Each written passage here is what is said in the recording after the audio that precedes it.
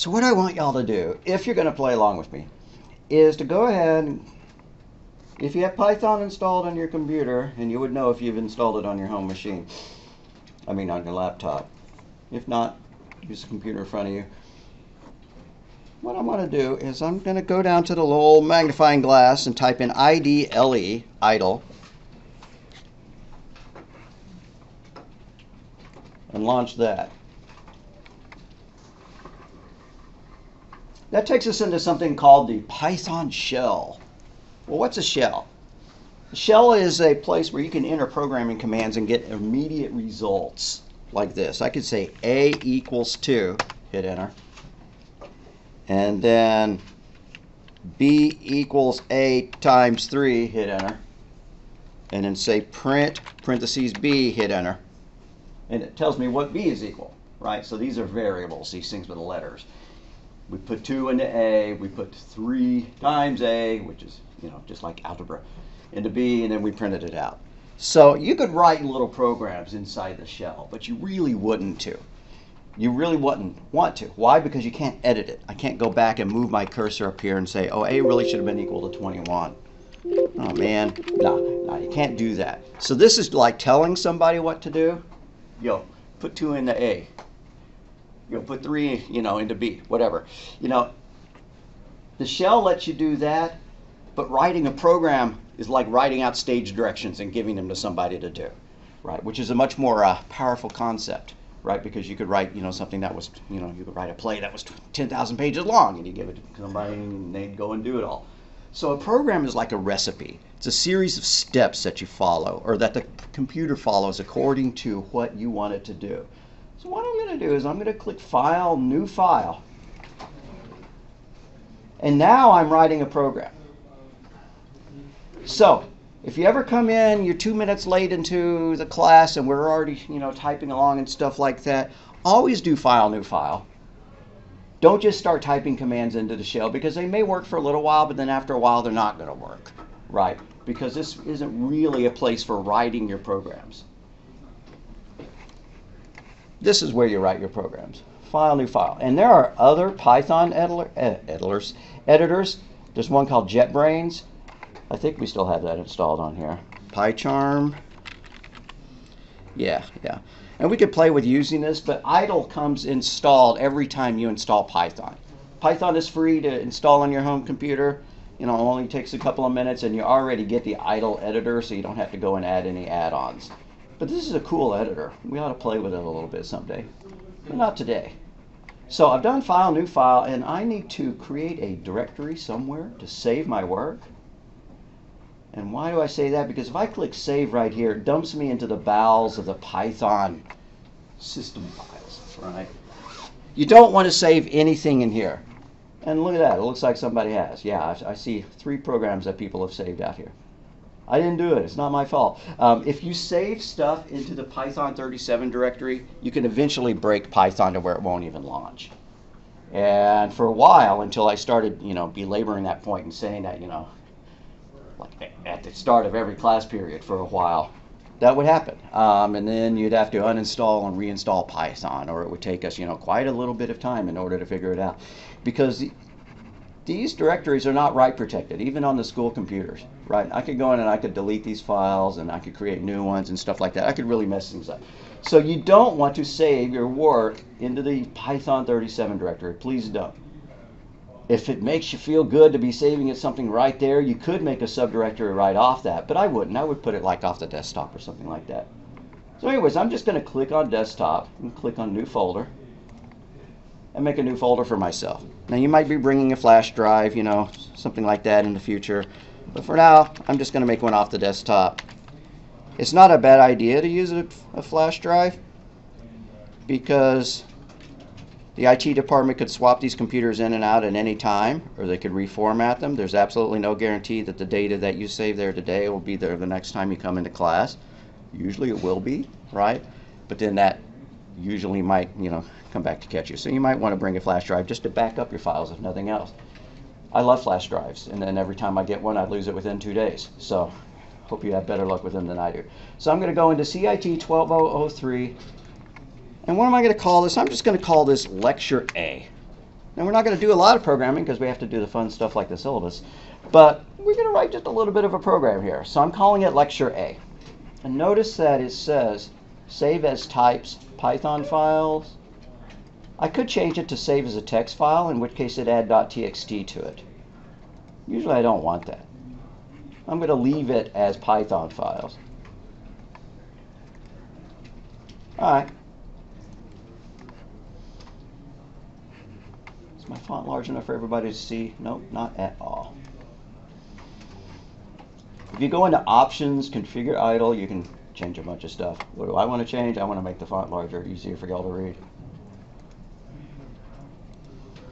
That may be too large, we'll find out. All right.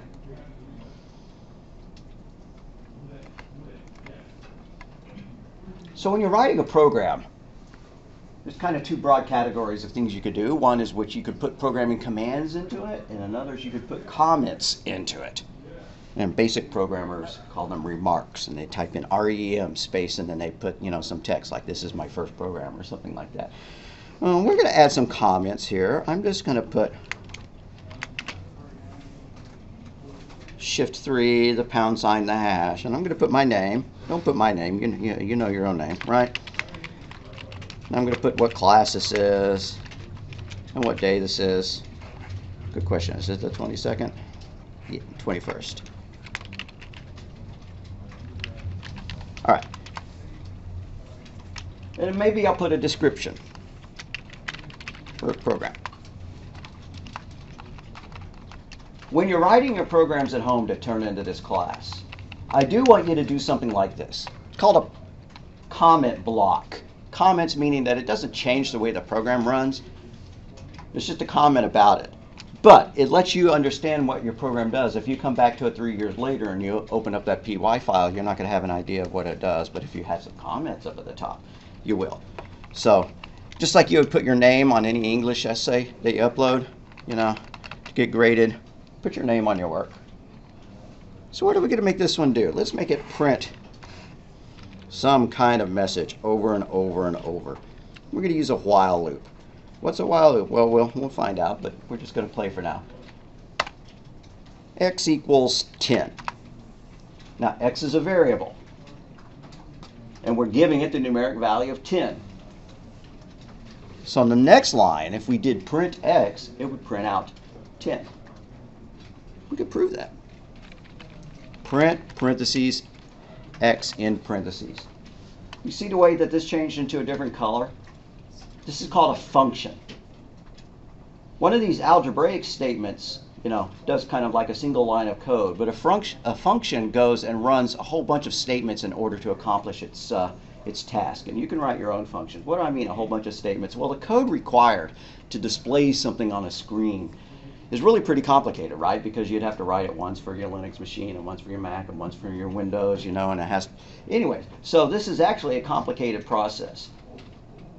Printing anything on the screen is. But the developers of Python gave us a library command, the function command, to do it for us. So we don't have to sweat how to use it. We can just call it with a single word, and it magically does everything that we need it to.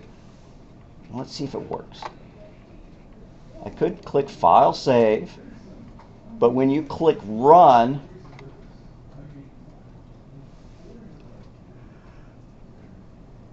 Run Module, let's run Customize. Popped up there recently. I need to figure out what that does. When you do Run Module, it executes the program. And it printed out 10 because that's what X equaled. If we change it to say X is equal to 20, then of course it's going to print out 20. So if you've done C++ programming or Java programming or whatever, this is a much faster, much, you know, more interactive way of developing programs, because in C++ you could not write 2 lines of code and then have it run. You know,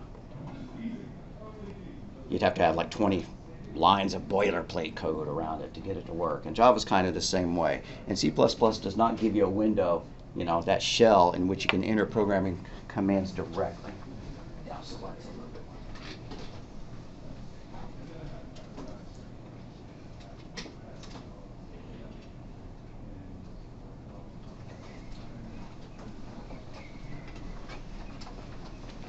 All right, so let's use that number 10. Let's make it count down like a rocket about. So this shell window I can always close because it'll relaunch anytime I run the program again. I don't like it in my way. I'm going to close it. And I'm going to delete that statement. I don't want it printing out 10 anymore. Instead, I want a loop, which is going to print out 10, 9, 8, 7, 6, 5, 4, 3, 2, 1, liftoff. So while x is greater than 0, colon. Now your brain has to kind of translate what I'm saying as opposed to what you see up here. I said while x is greater than 0, colon. I didn't type is greater than, right? We have to just kind of agree on common terminologies that when I say is greater than, and I might leave off the word is, right? X greater than 0. That's what it needs to be. Because unfortunately it has to be exact, precise syntax or it won't run. I'll deliberately do that. Pretty soon, I'll be making my own syntax errors and you'll be making them. I won't have to do it deliberately. All right, so while x is less than 10, let's print x, print parentheses, x comma, quote, double quote or single quote, doesn't matter in this language, dot, dot, dot, end quote, end parentheses.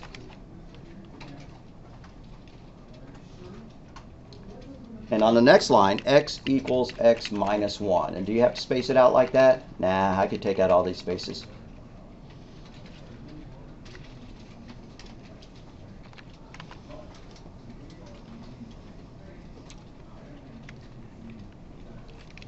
Now I'm going to back tab against the far margin, like that.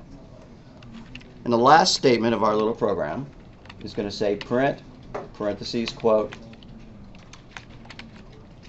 liftoff, exclamation mark, end quote, end parentheses.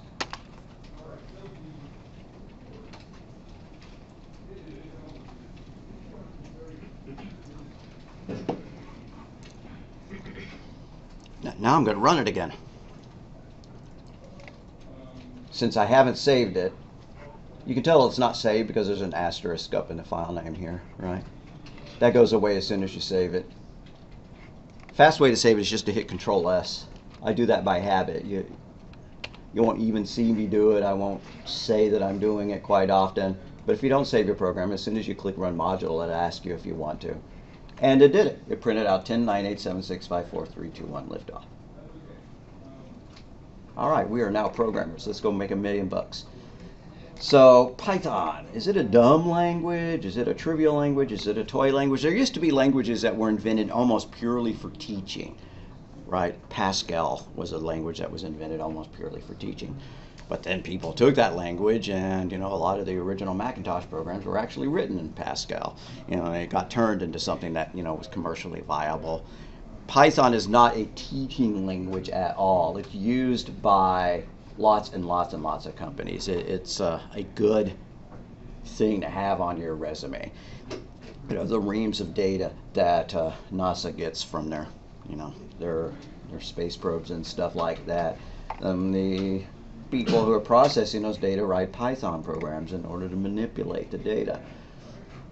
System administrators use it to control, things running on the machines. It's a very useful language. It's a very powerful language. But it's also got a pretty easy syntax. And so it's kind of like a double blessing, right? Not only is it a powerful language that a lot of people use to make money, it's easy to learn because the syntax is not that bizarre. But there are a few quirks in it. One is that, and don't do this because this would break your program. In some languages, you use curly braces to denote blocks of code, like that. This language doesn't use curly braces. If I tried to run it now, it's not going to run. Yeah, invalid syntax. And notice it doesn't give me a lot of clues. It doesn't tell me what's invalid about it. I just kind of have to know, oh, I should have put a colon there. That's how this language marks off blocks of code, is with a colon there and then using indentation. Everything that's indented is part of a block of code.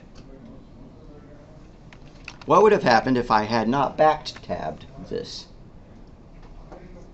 Well, now, yep, it's going to print lift off every time. Very good, because it is now part of this block of code that's in the while loop. So I run it. There. Kind of does what we want it to, but not really. That's really messy and cluttered, so I'm not going to do that. Very silly, isn't it? Yep. So, unfortunately, that means that this language is a lot pickier than other languages about its indentions. What do I mean by that? Don't type this because I'm deliberately making mistakes. It may not be obvious, especially if there were like 20 lines of code and then some spaces there and stuff like that, but these are not of the same indentation level. Code looks pretty good, but it's not going to run. Yeah. At least it kind of tells us unexpected indent. That's a better error message than the one about, you know, the missing colon. So in order to fix that, I would just have to come up here and remove that. So this is an editor that also runs programs and displays results. It kind of has all three capabilities in it. You saw that I ran the program, I wrote the program, and it displayed the output. That makes this an integrated development environment, IDE. And well, what was the name of the program we ran? IDLE, IDLE. IDE is part of its name. Now the reason the guy named it IDLE is the inventor of the language is a Monty Python fan. And if you know Monty Python, one of the main actors in the troupe is Eric Idle, IDLE. So I'm surprised that there weren't, you know, other programs named after other members of the troupe. So we will be using this an awful lot, but it's not the only way you can do Python programming. You could use that PyCharm JetBrains thing that I showed you. Or you can even go online. If you Google up online Python 3 and just pick one of the many links that comes up. Say you're on your phone and you just really have an urge to write some Python. You can go out to a website like this. And that's really pretty cool. The only reason that I don't recommend doing it like this is because you don't really save your program, right? As soon as I close my window, it's pretty much gone. Now some of these sites do let you create logins and you can do saves and stuff like that, you know, but otherwise. But if you had to do some homework and you didn't have Python installed or you were away from your home machine, you know, and you still wanted to get something done, you could use one of these online Python editors. And I kind of like the way that it displays the code in one window, you know, and the output right in the next. There's all sorts of these too. You can see. Yes, sir. What about NetBeans? Well, NetBeans, I don't know if there's a Python module for NetBeans or not. Let's look it up. There is for Visual Studio for you C++ programmers. You can install Python on. Yeah, that is absolutely true. Absolutely true. Hey, yeah, you ought to try that. I ought to try that. That'd be interesting. Yeah, there's lots of different programming editors. A commonly used one is NetBeans, another commonly used one is Eclipse, and the third commonly used one is Visual Studio, which is by Microsoft, so it gets used a lot by the people who want to write Windows software. That's interesting. We'll have to look that up. You ought to install that, see what you think. Pardon me? Oh, yeah, yeah. Donna uses that a lot. Solo Learn is pretty cool, and I don't remember to make good use of it. The one that I used to use a lot, you have to pay for now. Codecademy.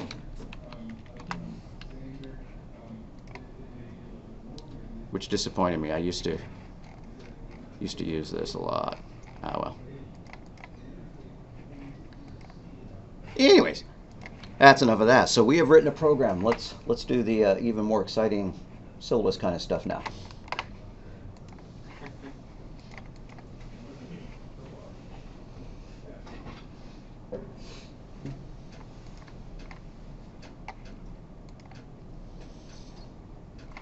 Alrighty, so we know the name of the class. Even I learned it once you informed me. We know where we're meeting. This is the textbook. You need to get the MindTap version of it because we do have assignments on it that require MindTap. That means that if you bought a physical version of the textbook, the kind that you can hold in your hand, you're unfortunately still going to need to go and get MindTap. And then once you get MindTap, then you get an online version of it that you can read. Yes, sir? I think that's the wrong book. Because that's, we have the Python book and what happened. Am I in the wrong section again?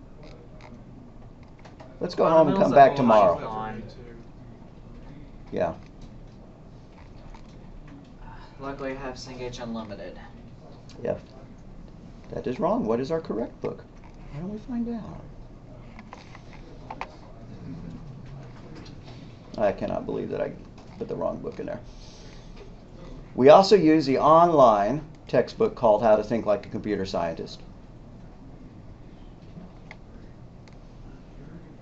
What, are you going to put that link in announcement or something like that? Yep, yep. It's in a syllabus, but I'll also put it out to the side, you know, in one of the modules.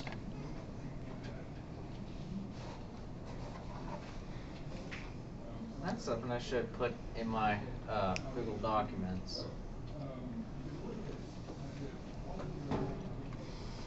So How to Think Like a Computer Scientist is it's more like something that you would use in fundamentals of programming. But we do need to learn all this stuff. What is a variable? What is an expression? What is a statement? So it's like we just have two ways of learning these things. We can learn from the textbook, and then we can learn using this. And so I will blip back and forth between them. Not to be confusing, we're going to go primarily based on the textbook. But there are some useful things in here, such as turtle programming, which I do not believe is covered much by the textbook. Just a little bit. Wait, are we using MindTap assignments in here? Some, yes.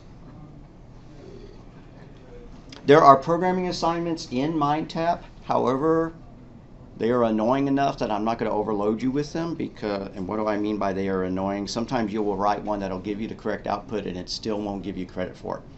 And then you complain to me, and I have to go and give you credit for it, and I'd really rather not have to do that too often. So I will be assigning programming problems from them, the ones that I trust to be able to grade correctly, and then others I will, turn into my own programming homework and give you.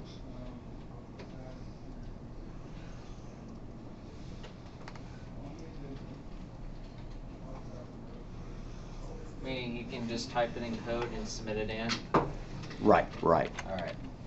Because we have to deal with MindTap back in fundamentals, and It's annoying. Yeah, Miss Wilson has to go over them in class. Ugh.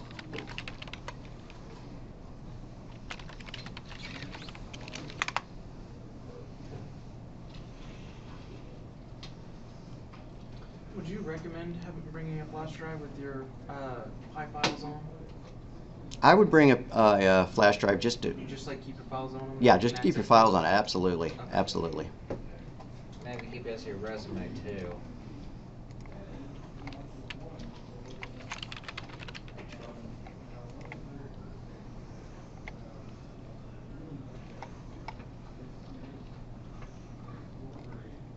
There it is. Fundamentals of Python. First program. That is the textbook that we actually need. It still uses MindTap, right? It does, right. So if you've already got Cengage Unlimited, you are totally good to go. Do you have a course key for us? Yeah, we need it. Or are you going to update the page with it? You don't get a course key for it. Instead, I make the section and you join it and you type in your MindTap. When you run MindTap, it wants a course key, but that's if I'm not doing integration with Canvas. Since I'm doing integration with Canvas, I have to create the section, post that link, and instead of it being a course key, you just follow that link and get into it. And so we will work on that on Thursday. Just don't really worry about it until then. Yeah, you don't need a textbook right away.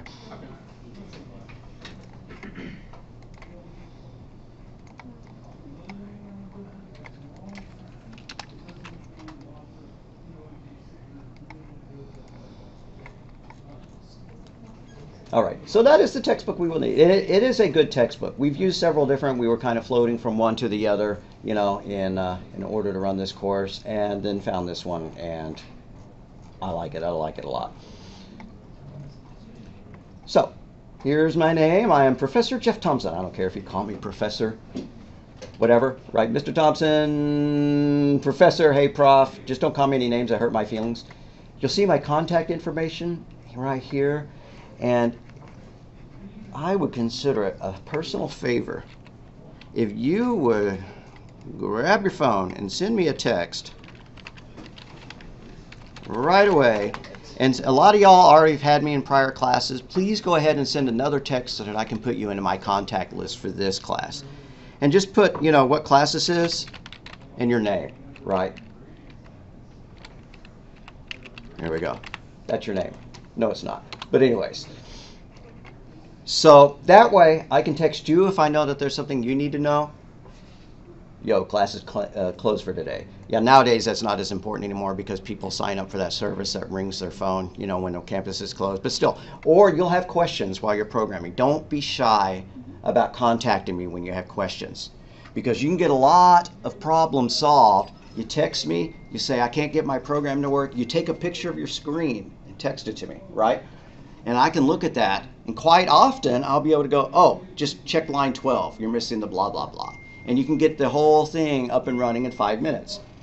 Now, sometimes the programming problems are more complex than that, and we can't get it done that quickly, but it's still a valuable diagnostic tool. And I stay up really late, so if you're here, you know, if you're at home when it's 1:30, don't worry about waking me up, right? You can go ahead and ask your questions, and if I am asleep, I'll wait until the next morning. But, you know, the students who contact me a lot tend to do better in the courses, right? Because they are getting their questions answered immediately rather than just kind of going, well, I guess I'll wait in class, or I hope he talks about this, or whatever. So really, it's a good idea. Add my number to your contacts, text me, I can text you. We'll get further along in the class that way. So the grading scale, pretty boring. What do I mean by that? 90's an A, 80's a B, 70's a C, and so on. And people ask me, ooh, is there any way I can get extra credit? Well, if you try really hard on your programs, and your programs are, you know, if you add something to your program that's, you know, a level or two above what other people did, you know, in what it does, then you may get extra credit for it. I like to reward people for trying harder on their homework. Otherwise, I will mark off an assignment as being extra credit occasionally, right? Meaning that I think it's a good idea for you to do this, but I know that we've dumped a lot of homework on you this week, you know, and that way you get some chance to build up some extra credit. So the way the class is broken up is that you get 30% of your credit just for coming in, planting your bottoms on those seats and typing along, right? That's pretty cool, right? As long as you upload something at the end of the day into one of the drop boxes, because we create a daily drop box each day, you're good. And then homework is another 30%, and then there's a project for the end of the class, which is worth 10%, so if those things added together is 40%. And the project is just a little bit more sophisticated of a program. We're not going to have to worry about that now. We'll come up upon it the second half of the semester. It's where you pretty much have free reign to pick an idea and to write a better program than we've been doing as our homework assignments, because our homework assignments are designed to be able to be easily done like within an hour, right? Or something like that, a short amount of time. And a programming project needs to be something bigger that challenges you and something that you're actually interested in. You may not be interested in writing our program that calculates pi, right? You may be really interested in writing some kind of game or something like that. So that's what the programming project's for. And then the exams are 30%, 30% of your total. Are the exams killer, crushing, brutal exams? No. Most people pass my exams. Most people do really good on them. Why? They're open book, they're open mind tap, they're open notes, they're open wave your hand and asking professor questions, right? So as long as you come in here with a pretty good idea of the course material, you're going to rock the exam. Now, if you haven't been coming to class and you haven't been writing your programs, then you come in and you take the exam. No, you're not going to do real well at it. But that's just like any other class, right? So don't have test anxiety, because you can always ask for help during the exam. If a question is weird, you know, you don't understand it, raise your hand, I'll come look at it. I may agree and tell everybody the answer right then and there, right? So don't have test anxiety. So one little caveat here is if you add up these scores, you might figure out that there's maybe a way that you could get a 70% even without turning in any homework. No, you have to write at least half of the assigned programs in order to get a passing grade, because it is a programming class. It's not a sit-through lecture class, right? You actually have to be able to do it. Just like if you're, yeah, you can learn a lot about soccer by sitting in the sidelines and watching, but until you actually get out there and try kicking the ball, you're not going to become a soccer player. So I don't want to talk about this too much, but it always comes up.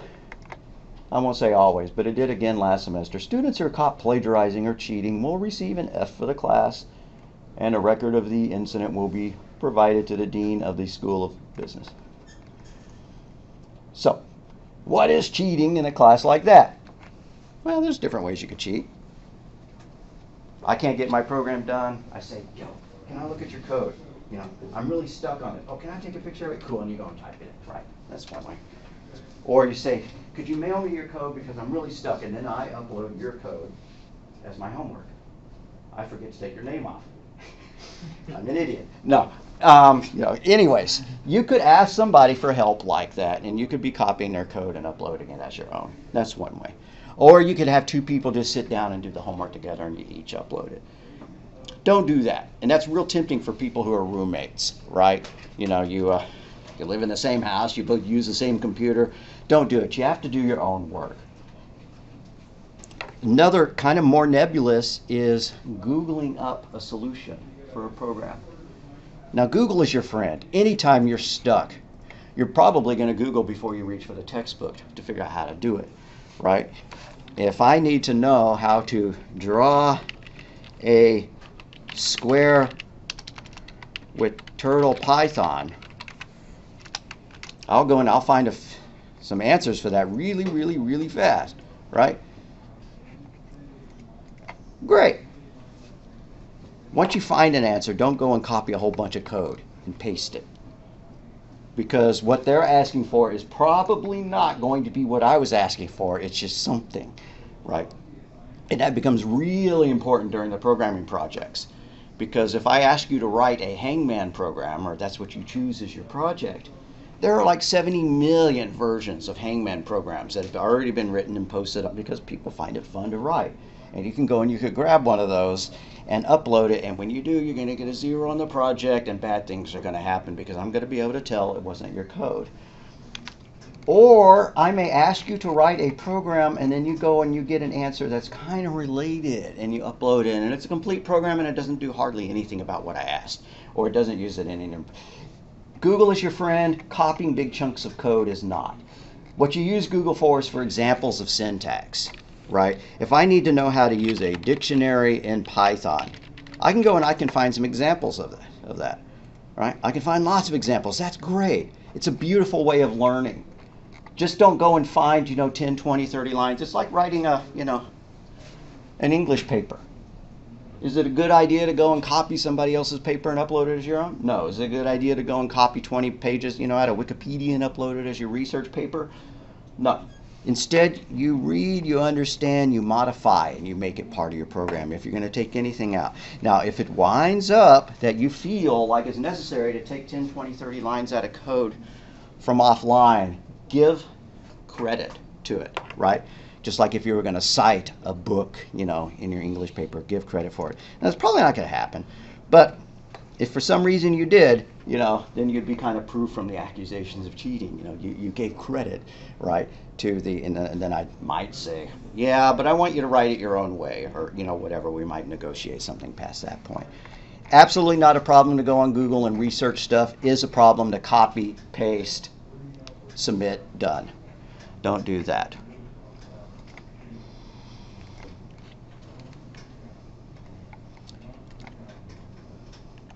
So when I give out the programming projects, and I give a list of programming projects that you can do, or you can make up one of your own, the Hangman one pretty much has in giant fonts, all caps, do not cheat on this one. Because what happens is people think that it sounds easy.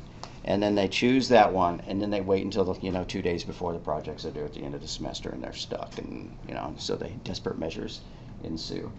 And so yet again, last semester had somebody do that. They went and they copied something, and it wouldn't even run in our programming language, right? It wouldn't run in Python 3 because the Hangman program had been written for a different, older version of Python. And I was like, that's a strong clue that you probably didn't write it yourself. Anyways, of course, so I was able to find the exact web page that the program came from, and they got a 0, and nobody was really happy with the results of their grade in the class. So the way the class is normally going to run is we will have, you'll come in, follow along with the tutorials if you want to. So we'll do in-class tutorials. At the end of class, we're just going to upload a document that is either that code or even just a text comment saying I was here, right? So in Canvas, upload the file you create or a comment saying you were here, right? Then you get credit. You get credit for that. That's like 30% of your grade, just doing that. Yes, sir? Do we upload it as a Py file? Yeah, Okay. yeah. Just making sure. Mm-hmm. Although I suppose you could copy and paste from Python into a comment. That'd be interesting. Anyways, yeah. You're just going to upload the file that you created or a comment. Okay. And we'll do that in a minute. And then for homework, you'll write the Python program. Usually it's going to be a Python program. I don't give you like essays, right? And then you're going to upload the source for that and a screenshot. So we'll have to learn how to take screenshots, and 99% of y'all already know how to take screenshots. And there's like 20 different ways on these computers. Each operating system introduced a new way of doing it. But I will walk you through one way that I know works on every Windows machine, and then you can just replace my one dumb way with your better way. It's totally fine. Okay, and then there are also MindTap exercises, MindTap quizzes, and stuff like that. And so those are worth a little bit of a grade. But we'll be doing this at each class. You're going to be getting, an extra couple of points for being here. What happens if you miss the class? Yep. Watch the video. And then fill out a video review form. Video review form is just something that says, yes, I watched the video, and then list a couple things that you learned from it, right? If you also feel like typing along and uploading that file, that's cool. Yeah, but you don't have to. Some people find it useful to type along with the videos. Some people just want to watch it, right? Either way is fine. Same is true in class. If you don't want to type along, you don't have to. That's why, you can just fill in a comment saying you were here when we do the in-class tutorial. So let's do that. I'm going to make the Dropbox so that we can upload what we've done today.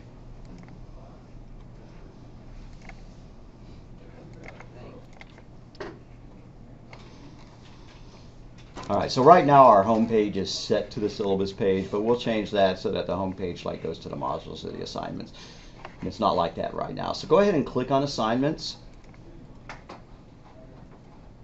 And you'll see that roll call attendance, like I said, you can just ignore that. It'll show you your current roll call, but it doesn't actually play into a grade.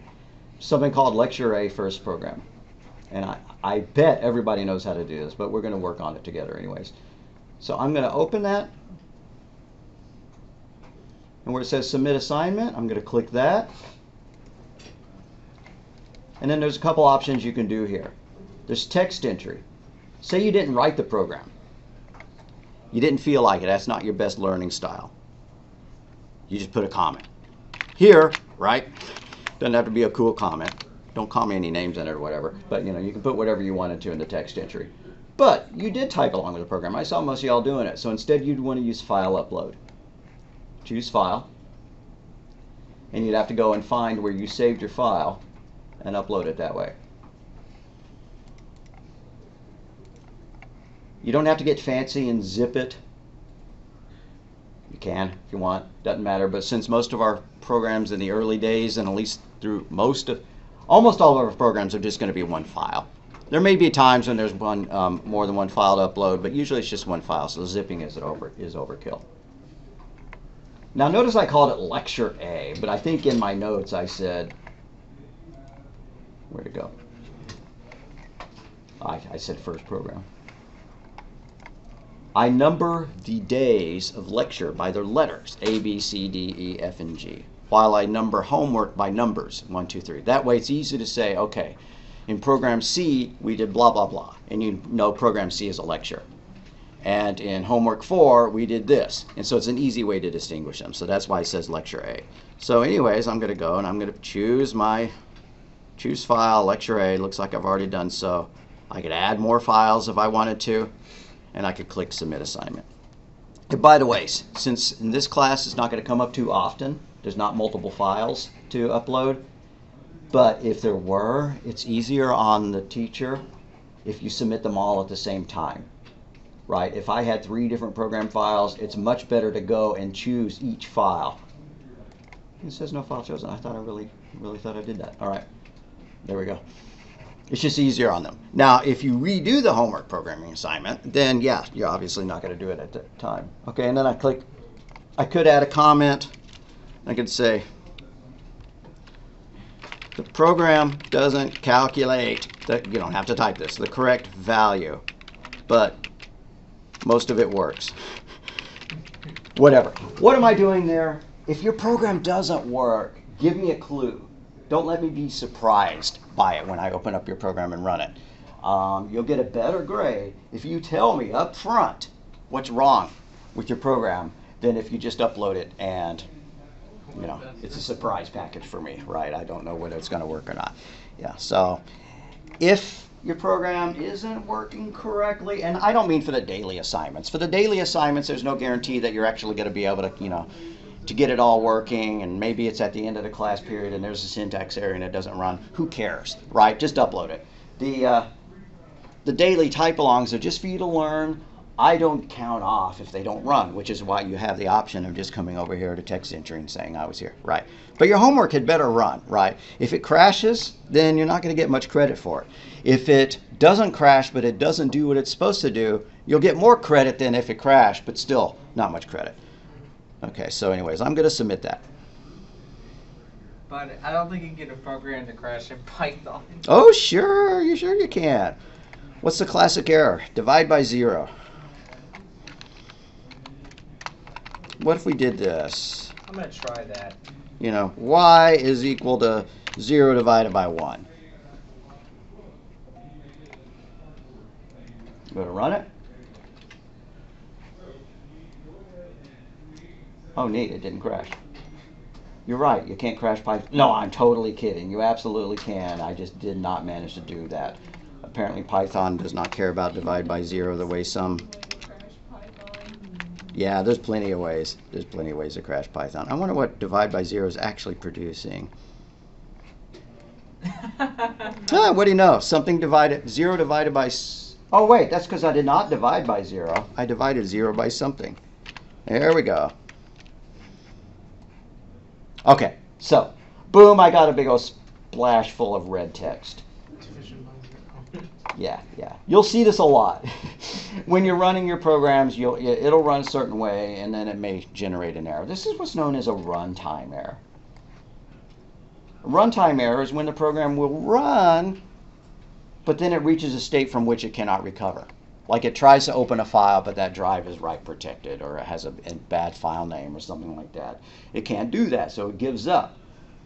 In programming, you can't divide by 0, so it gives up.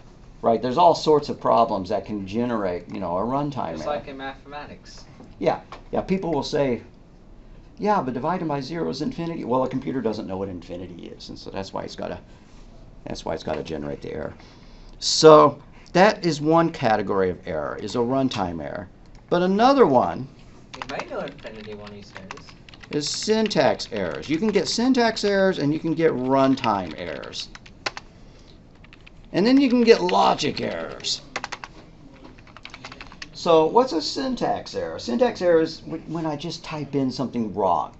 I indented something wrong, or like this is a real easy one to do. People will mix up uppercase and lowercase, and it's sometimes hard to spot, right? If you walked in, you saw this code, you might not type it in wrong. It looks like good code. Or if I've got it correct, you may accidentally hit the shift key on one of these because we're real used to shifting the first letter of every sentence we write. Well, it's not going to work. It's going to give me an error. Right? Or what if I misspelled one of these function names? Right? Print. Right? That's not going to work. These are syntax errors. Now, if Python being a kind of a funny beast, the syntax errors and the runtime errors kind of look the same, right? Because some programming languages like C++ and Java go through a step called compilation, and it's not until compilation is done that it even tries executing the code. Python is sort of like that, but not really. It is an interpreted language, and so it does a light compilation first, just to kind of do a syntax check on everything. But only then will it go ahead and run. But things like missing variable names, sometimes the code will run halfway through before it notices the error. But anyways, that's a syntax error because the word print is not found. What if this was not an invalid statement, right? That did not crash, but we still got, oh. See, it's hitting this error before it ever gets to this wrong statement because things work in order. Let me fix that one. And there, name Y is not defined. And that's the kind of thing that can drive you crazy because you don't notice that it's capitalized in one line and not the other.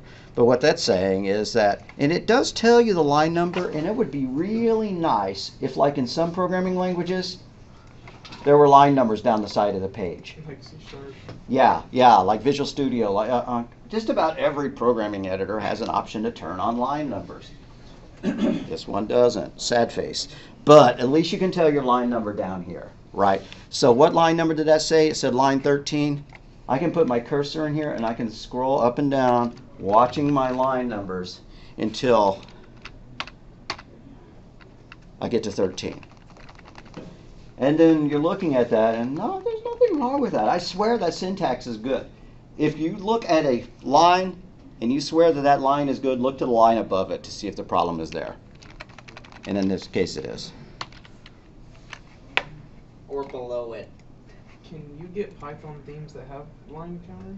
You can get different editors. Yeah. We really should play with using PyCharm because I believe it's got one.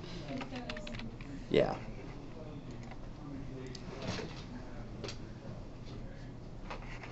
While that's loading in the background, let's go back to.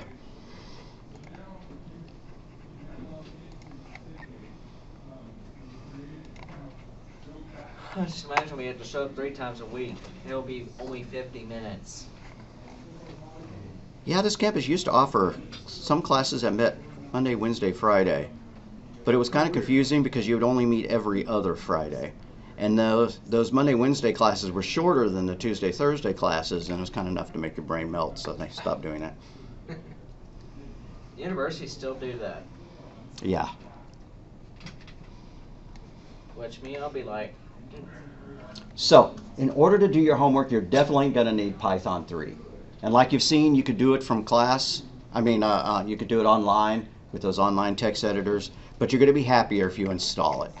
And so we'll put a link on here so that you can install it. You don't have to do that today, right? But before the week is done, we're going to have posted the link to go and install Python. You don't really even have to wait for me to post that link, though, because you can just go to python.org,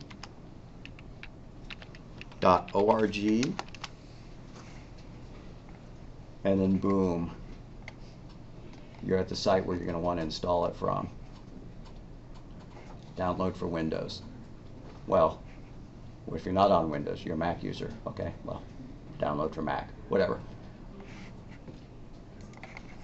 So you can't use it from 3.55 or above Windows XP. Yeah. That sucks. So what you're going to want to do is after you've done one of your homework assignments, I need to fix all the syntax errors in this one because I'm not going to get full credit if there are syntax errors in it. So I'm going to run it. Ooh, okay, that's looking good. Once you get it kind of working, move your page around like this so that you see your source code and you see some of the output, and you're going to take a picture.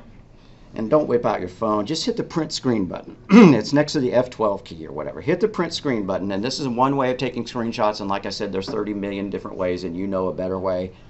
But if you don't, press the print screen button, nothing happens. Well, something did happen. It copied the screen into the computer so that you can go into Paint or Word or something like that and paste it. Do you like Word? Launch Word. Do you like Paint? Launch Paint. It doesn't matter what program you launch. You just launch it and paste it. Right?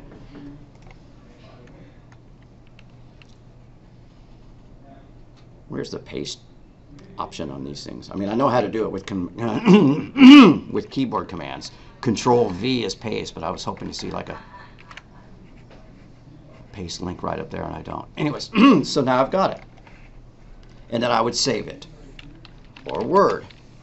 Word's kind of cool because you could easily paste a whole bunch of screenshots on there if you wanted to.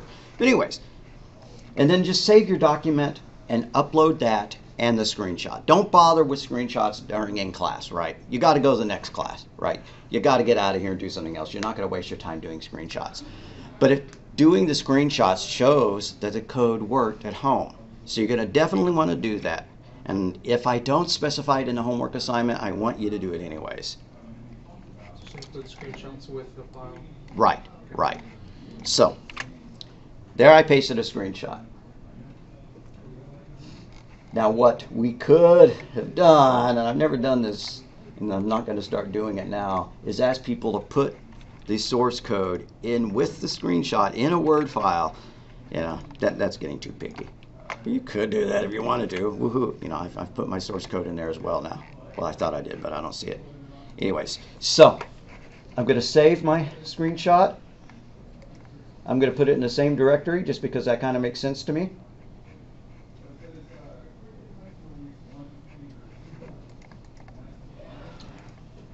The computers in this class don't let us customize the shortcuts up here, because I would really like to be able to. I need to ask about this again. You know, on your home machine, you can drag a folder over into your quick access. Oh, it did work. It wasn't working last semester. Yay! They listened. People care. All right. So, anyways. No, I'm not going to save it as Jeff Thompson. I'm going to save it as Lecture A. Right. Me? No, I'm not going to save it as my name. Because that is, well, stupid. So if you use Windows Explorer to go to your directory,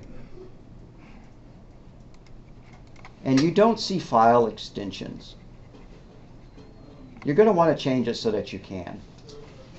Does everybody see file extensions when you're on these campus computers, or do you have to enable it? On your home computer, it may not be there. It may just say Lecture A and then Lecture A, and you won't know which one is which unless you go and look under the type. If that is the case, then what you're going to want to do is change the options to display file extensions, or to not hide file extensions, which is the default. So if you install, Windows 10, or you bring your laptop home, by default it's going to be hiding these extensions. What you do is you choose View, Options, Change Folder and Search Options. I wish it wasn't 5 steps, but you click View and then notice Hide Extensions.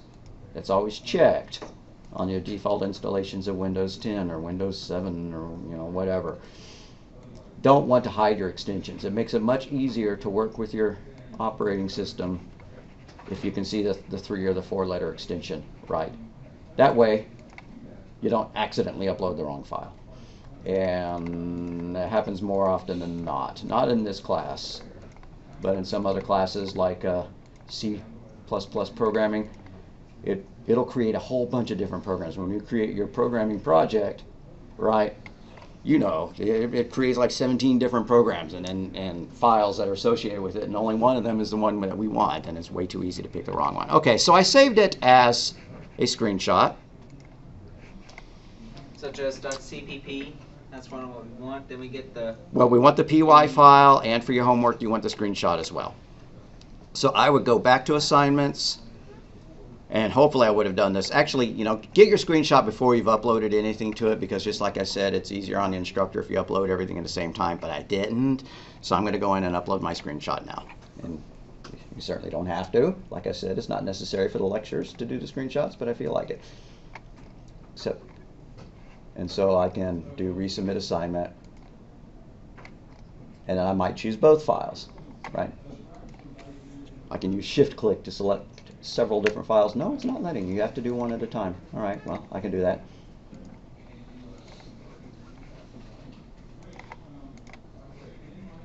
Oh, looks like I'm submitting the same one twice. That's not necessary.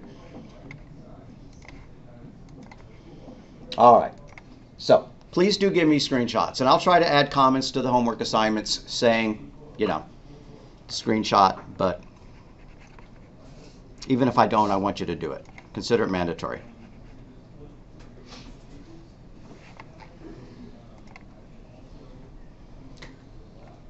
So speaking of which, why don't we make that our first programming assignment? Our first homework, that is.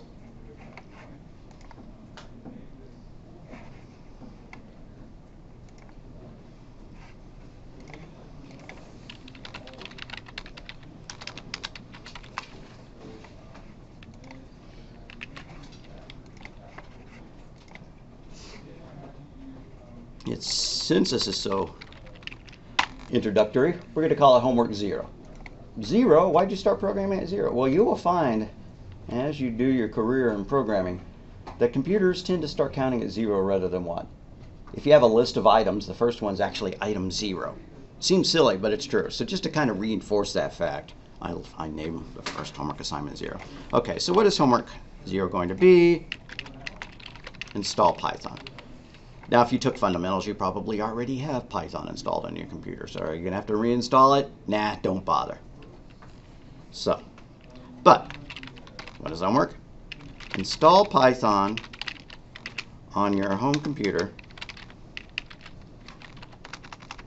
Pretend I can type.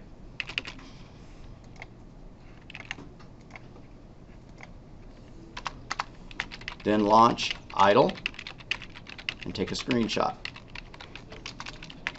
Upload that screenshot.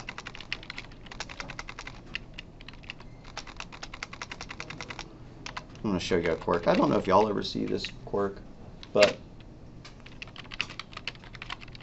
it was in a state where you could not use the space bar. I was typing along and trying to hit the space bar and it wasn't doing it. So it fixed itself by backing it up and going back to it. Upload that screenshot. That's the homework assignment. That's what gets you 100% credit, is to install Python. And if you've already installed it, great. Just launch idle and take the screenshot. Okay.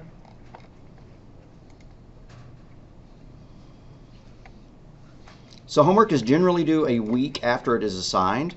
I try to put due dates on everything, because if there's no due date on it, then when you're looking at the Canvas page, it may not be up at the top of the list, which is a real drag. If you notice something that doesn't have a due date, please text me and comment on it so I can fix that.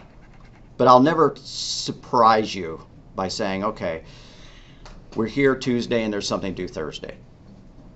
And if I forget to put a due date, then I'll usually put the due date as being a week from the point where I noticed that there wasn't a due date on it. But like I said, usually you have a week. So since today is the 21st, I want you to get it done, by midnight of the 27th.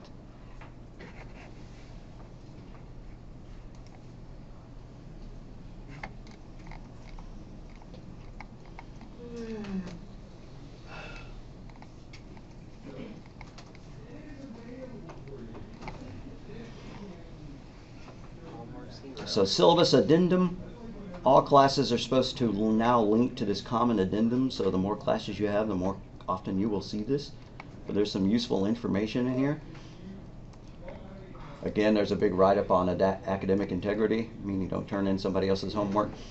I've had people take in work that they copied from somebody else's machine, and by rights, we're supposed to fail both people to put, because I don't know whether you shared your code with somebody else, and that's really a drag. Just don't do it. Don't take somebody else's work and submit it as your own. So the ADA accommodation, if you have any needs that are particular to you, you need to sit in the first 2 rows, or you need extra time on exams or stuff like that, you're going to want to go and talk to the Student Access Services in the Learning Resource Center. They'll help you fill out a form that you bring to me, and I'll bend over backwards to, make things easy for you to learn. So this is actually pretty cool here. There is free counseling here, and what's awesome about it is that it's free. What's more awesome is that they're good at it. So if there are things going on in your personal life that are making it hard for you to get your schoolwork done, go talk to them. If there are things going on in your personal life and it's not even affecting your schoolwork, but it's still hard to deal with, go and talk to them. Since y'all are here, this doesn't matter, but please be aware that if you don't participate in the first week of class, for any class, 16-week classes, you actually get 2 weeks, but then you will be dropped from the course and an AW put on your transcript, and you can't get refunds, and there's really no way you can get rid of it. So always show up for the first week of class. Used to be that people would run a scam where they would enroll in a course and they'd get a lot of money from some sponsor in order to go to school, and then they wouldn't go to school and they wouldn't pay that bill, and they'd use that money and then they'd go to a different state and they'd do it again. And nowadays that doesn't really work anymore. Hopefully everybody knows that you have a email address, school email address, and how to check your mail. The Learning Resource Center got lots of stuff in it. It's cool. If you were here before and then after they built the new one, then you know that the new one is really pretty awesome. There's the Career Center, assist students with career exploration, career planning, job search. The student handbook, this is a lengthy thing. It's well worth reading, or at least kind of ogling and going, yeah, I know where I could go in order to get the stuff that I need to know. Alright, so you will need to get the textbook soon. I need to create the MindTap section for our class, and I will post that. So to reiterate, you don't email me asking for a key like you do in some courses. Instead, I will post a link, and you will access that link after having logged on to MindTap or CEngage. And if you haven't bought CEngage or MindTap at that point, then you can just whip out your credit card and buy it right then and there. If you run into problems trying to use MindTap or CEngage, a couple of things you gotta do. One is you're probably using ad blockers. Everybody uses ad blockers. You're gonna want to whitelist our site and MindTap's site. Well, how do you whitelist? Well, you just disable your ad blocker for that particular page. And you may be paranoid and have 20 or 30 different ad blockers going on. I've got 2 going on right now.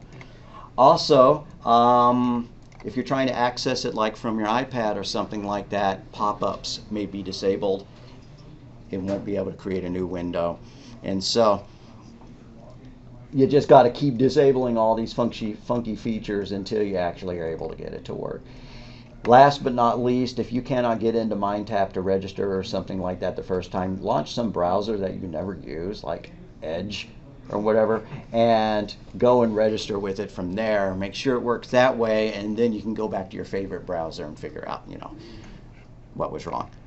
But the ad blockers and the cookie blockers are usually at fault when people cannot get MindTap to work on their machine. I think we've talked about enough for today. So when we come in on Thursday, the MindTap link will be done. Don't worry if you don't have your book by then, but you're going to want to get it really soon because we will have our first, reading assignments posted on it as of Thursday. And then we will do some real programming, real lecturing, and it's going to be more fun than it was today. So any questions? Any questions? Yes, ma'am. So I was in the fundamental self-programming logic class, and I used PyCharm. You can keep using PyCharm. Okay, so even And with you the ought to teach me so that I can do it. screenshot. Okay. Yeah, if you want to use another editor, I have people use Visual Studio. I've had people use PyCharm. Keep using the one that you're good at, or you can switch between them. Just because I use idle in here, the only reason I use idle in here is because I know that it's installed as soon as everybody installs Python. Wait, it's simple. Excellent question. Who'd you have it with? Miss Wilson. Oh, okay, cool. Is a screenshot taking the picture? Yep, yep. But not taking a picture with your camera. Instead, it's hitting the print screen button on your Right. keyboard Check. and pasting it. Got it. Yeah, yeah, yeah. Alrighty. So I'll see y'all Thursday. And here's my comment.